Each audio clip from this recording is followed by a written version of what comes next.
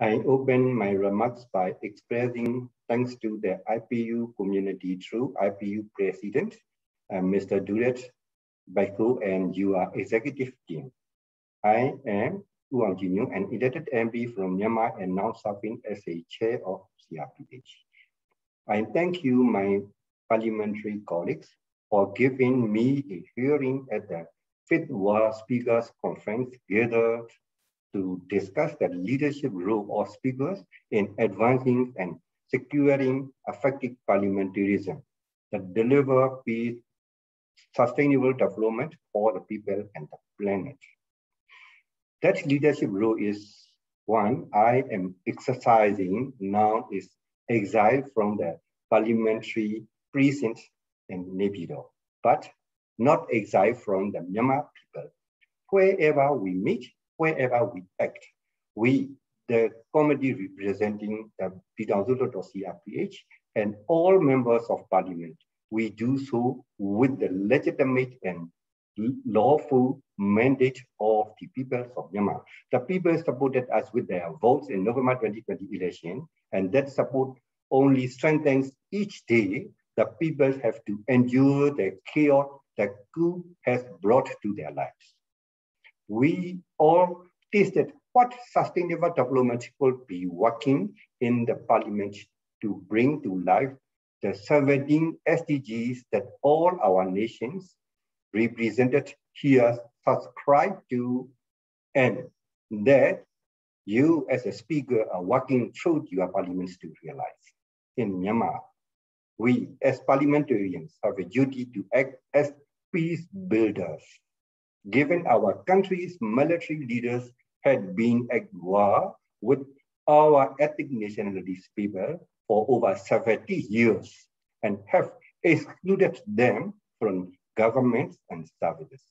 Effective parliamentarism seeks to build peace, settle conflict with words, not weapons. It can bring peace and keep the peace. Our people crave peace, and it is their desire that drive us to secure the peace through a federal democratic union. You will know well the story of Myanmar's military coup and the continuing carnage, where the people's votes were treated with contempt, violating our election law and Article 21 of the UDHR that all nations adhere to. Myanmar's coup leaders continue to arrest elected members of parliament and many more citizens.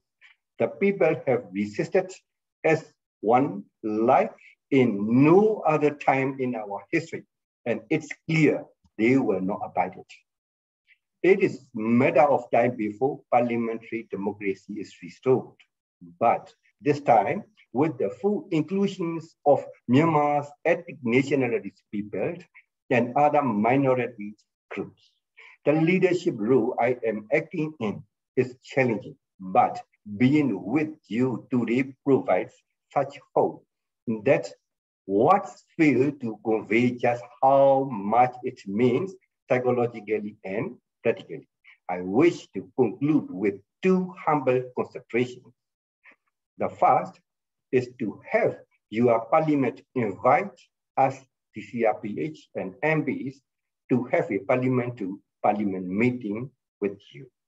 The second is if you can request your government as they come together in the United Nations General Assembly to advance peace and sustainable development, to continue the accreditations of our permanent representative ambassador, Wu Jomoton. He continued to represent our people and our nation, working to ensure that peace, stability, and security are restored to Myanmar. That is our goal and vision to be parliamentary peace builder. Thank you, and thank you very much.